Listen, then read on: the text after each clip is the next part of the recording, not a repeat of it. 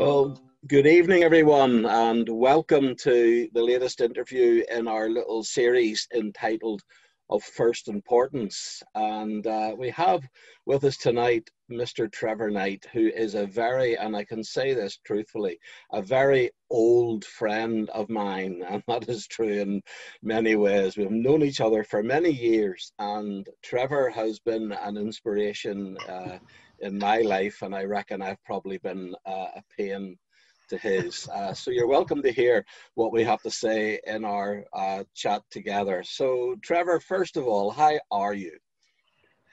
Well, I'm happy to be here, Billy. Happy to see you. Happy to feel I'm back in dear Northern Ireland. Yeah. Okay. Well, Trevor, when I first met you, my first impression was that you were very posh because you have that upper class English accent. Would you Absolutely. would you like to would you like to tell us about your early days and your early life? Certainly. Well, I was born 1939, just before the Second World War. I was not the cause of it. I was born in a place called Bedford. Many people will know that as the area of John Bunyan. Yes. Brought up, we didn't consider ourselves poor in those days because everybody was the same in our street, living in little terraced houses, some of them with toilets at the bottom of the garden. It's how everybody lived, so we just thought we were ordinary, which we were. Went to the local primary school. Oh, I better tell you, I was christened in the Church of England. Mm-hmm. And then at the age of 5, they rejected me because my parents took me along to join the Sunday school, and they had too many in their Sunday school to take any more. That's what they Amazing, told you. You were probably expelled for being precocious or something like that. Well, then my mum and dad sent me around the corner to, quote, the other one. Uh-huh. It happened to be a Moravian. Some people don't know what that is. I say it's sort of Church of England in the morning with set prayers, and more like a Methodist at night. Yes. With the free service. Anyway, I enjoyed the Sunday school lessons, tell me the stories of Jesus and all that. About 13, 14, grew bored, left, thought I knew it all.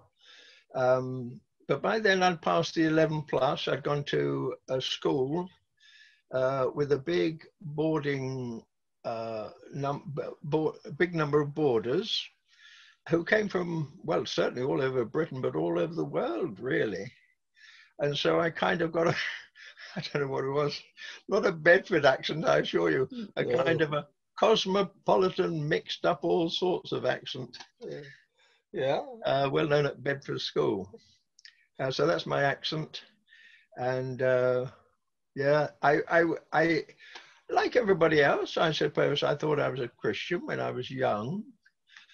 Teenage, you get a bit conceited, kick over the traces a bit, proudly say you've become an atheist, but it was only kind of boyhood bravado, you know. Yes. I didn't like the minister. Right. That if you didn't attend church Sunday, you couldn't play badminton in the church hall midweek. Right. And of course, in those days, there wasn't even McDonald's. I don't know whether coffee had been invented. I mean, there was just nothing but the church and the church hall. And you didn't. And I used that as. You didn't think much. You didn't think much of church in those days. What happened, Trevor, to change your opinion to the fact that you realized you weren't a true Christian? Well, the school I went to was a boys' school. I sometimes say I had a deprived childhood. It also had lock-up rules, which meant after 6:30, no Bedford schoolboy was allowed on the streets at night, or else next morning, you know. When the Christmas holidays came, you could understand we were queuing up to have a late night out somewhere. And with 2 friends, we heard of a Christmas party, and this wasn't just for boys only, nothing immoral or sort of anything nasty in our thoughts, but we just wanted to mix with the whole of society. And we went to this Christmas party. It was planned by a group of people I'd never heard of, called the National Young Life Campaign. We sometimes call it today Young Life. Games, it's crowded out, by the way, 100 plus in this rather small hall. Games, bars of chocolate, please sit down, we're going to sing a Christmas carol or two. I didn't realize, I just thought it was a normal Christmas party. And then one or two people spoke. Now, somebody was going to give a testimony. I had no idea what that was. I thought it was to do with the police and law courts. Yeah. I'd never heard the word testimony before. And this young lady got up to tell her story. And I thought, oh, you look a nice lady. And she's saying, I'm so terrible inside. I thought, well, I think you've got it wrong there. You know, you look nice. Didn't understand. And then somebody got up to explain the real reason of Christmas. And I thought, I'm back in religion. Oh, no, I thought. I remember buttoning my blazer. We three lads weren't sitting down with the rest. We were propping the wall up at the back. We were Bedford School, you see. Okay. And I heard the gospel. I could tell you many details. Young man came across to talk to me afterwards. Lovely young man. And impressed me. We tried to rubbish him, you know. Do you believe in God? He said, well, fancy believing in something you can't see, we said. Mm-hmm. Yeah. Oh, he said, do you believe in oxygen? Yeah. Well, we didn't see the point. We're a bit slow. And then I said, in any case, the Bible's full of mistakes, we said. Mm-hmm. Oh, he said, have you read it? Yeah. That makes no difference, we said. You know, he was so gracious and kind. Walked home. Well, I could tell you a lot, but I said to my pals, cut a long story short, I was very impressed. I went back home, tiny little bedroom in this tiny terraced house. Thought a long time, eventually got on my knees by my bedside, kept my eyes open. I was still a rebel. I thought those people in church, they close their eyes and go into a dream world. But I wanted to be real. I said, oh God, and I added, if you're there, and you can do for me what you've done for these people, because I certainly knew they were somewhat different to me. I said, will you please do it? And I stayed on my knees for a little while, thinking, I think that's the first prayer I've ever really prayed. Mm-hmm. I wonder what will happen. And I must have had from some Sunday school or something, I must have heard of the day of Pentecost, when fire came upon those first disciples. Were you expecting to myself, that, were you? You might think I'm making this. You might think I'm making it up, and I'm not. I thought, I wonder whether something will come through the ceiling, you know. And I remember bracing myself, thinking, I'm ready, Lord.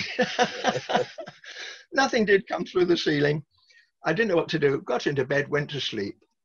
The first change was I got up in the morning, and I hadn't forgotten what I'd done. And I remember thinking, I wonder if anything's happened. I wonder if anything's happened. I couldn't get that away from my mind. And within the week, well, first of all, I'd gone out and bought a Bible. For me, atheist, that was almost a miracle. Yeah. But anyway, I got a Bible. And then I found out where these people met every week. And I went along. And I could tell you loads, but you better ask another question. Go on. Okay. Well, I do know, Trevor, in the years that I've known you, that one of the things that night was of first importance to you. But following that, another first importance was the Bible. How do you see the Bible as first importance? Absolutely. Yes. Well, I don't want to say.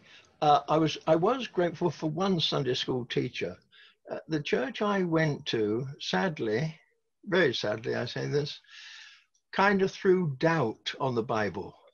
You know, I could go into how they did that, but I had no confidence in the Bible. But Miss Newbold, bless her, caused me to, what's that song say? Tell me the stories of Jesus I love to hear. Now, I always did love to hear the stories of Jesus. And then when I got this Bible, quite a big one, big print, I thought, wow, what a book. I'm sure nobody's ever read it all. If I start at Genesis, I might not get through. So I'll start at Matthew. And if I do the New Testament, I might have a go at the whole Bible. Well, I was so keen to catch up. And within about 6 weeks, I'd read all of Matthew, all of Mark, all of Luke, all of John. I wanted to catch up. All of Acts, I'd got through to Romans 10 and 9. Reading it on my knees in my bedroom. If you confess with your mouth Jesus as Lord and believe in your heart God has raised him from the dead, thou, if you like, or you shall be saved. Yeah. And I thought, just a minute, because I was just wondering, was I truly saved? I thought I was. I felt it, but I needed something more. And there, in the promises of God, I saw that something more to begin with. If you confess with you, had I admitted I'd asked Christ to save me? Yes. I'd confessed it. Did I believe it? Yes. Well, it said if I did that, I'd be saved. And again, it might sound dramatic. In those days, I didn't know you were going to interview me, but I really did place my hand on the Bible. I looked up and I said, Lord, on those words, that promise, I stake my whole eternity. They're the precise words. And I found not only feelings that I was saved, but now I had faith in a promise of God, you see. So trusting what God has said, that's real faith, not just hoping what you think, but trusting what God has said. And so I had my feelings, I had my faith. And then as the years have gone on, well, every Christian will tell you, you prove the Lord in this way and that way, time and again. Yeah. And it all comes together wonderfully. Yes, I was ignorant, but I got there by the grace of God. Well, I know that you have spent a lifetime, Trevor, trying to open the Bible to young people and to give them the same joy in it that you have had all your life. Why have young people particularly been of first importance in your life? Well, I think that, Billy, is because when I was converted at 17. And God bless every Sunday school teacher dealing with primary or junior and Bible classes 11 or 12.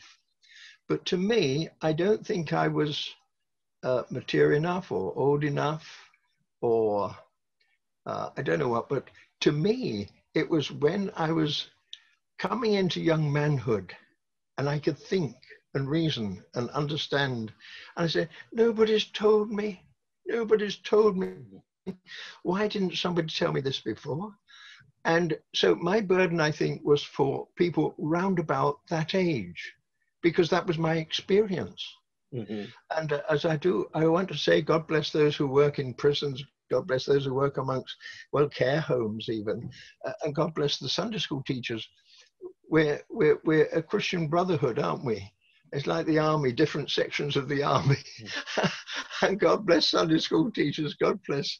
But for me, because I came in, I call it young manhood, that kind of sixth form, what is it, year, oh dear, 11 or 12 now, isn't it? It used to be sixth form in my day. Yeah, year 13, yeah. 13, is it? And university students, that sort of age group is what I felt at home with, because it was my situation. And so many don't know. They're just the same as I was. They do not know, haven't been told. And that was the joy of sharing it with them, yeah. Well, look, it's hard to believe this, but our 20 minutes, Trevor, is nearly gone. I want to ask you one last Yes, question. yes. Can you think of one of those young people and tell us briefly their story and the difference that you talking to them might have made to their lives? Well, one or two. I mean, I've just been for the induction of a pastor whom, by the grace of God, I led to the Lord years ago. There are several stories, but may I tell you one very different? I tell you about Colin. Right, lad. I know Colin. I You know know Colin. Colin. But Yes, what a story! What a story! yes. Bright lad. Before the age of seat belts, he fell out of a taxi in Bradford, was run over by a trolley. A bus, I suppose you call Trolley it in bus, Ireland. yes. Yeah, you know, trolley bus. And he was unconscious, I don't know how many months. And when he came to, he had limited in certain ways. He could speak, slow of thought, we'll say, um, with educational needs, we'll call it. But he was a wonderful Yorkshire person.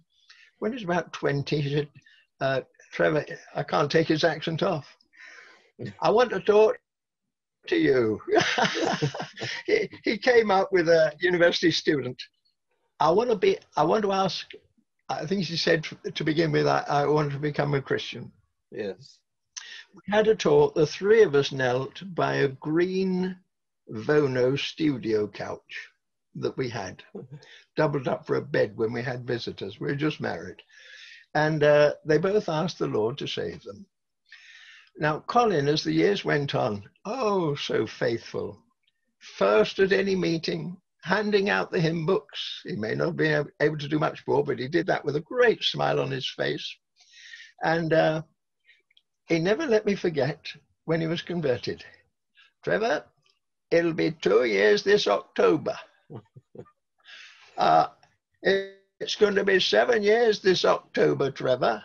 Do you know, it's 10 years since I came to your house. And I knelt and I asked the Lord into my heart. And he never let me forget. And once he said this would be, 15 or 20 years later. Trevor, you remember that night I came to your house and asked the Lord into my heart? I said, yes. He said, I've been happier man ever since. Lovely Colin. He said, you remember that green couch you had where we knelt?